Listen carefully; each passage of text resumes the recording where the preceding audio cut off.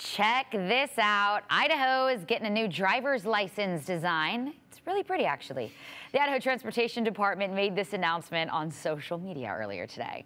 Agency says Idaho state bird, that would be the mountain bluebird, will be featured on new cards and renewals starting next month. You can kind of see that looks unique, right? I'm looking at mine right now. So we got the mountains on it right now, right? Oh yeah, it's really nice too. Yeah, I like the old ones, but this will hopefully still the hologram looking things. If you do have the old design like I do with the mountains and stuff, don't worry, it'll all still be current until it expires, and then when you get a new one, you'll get one with the mountain bluebird on it.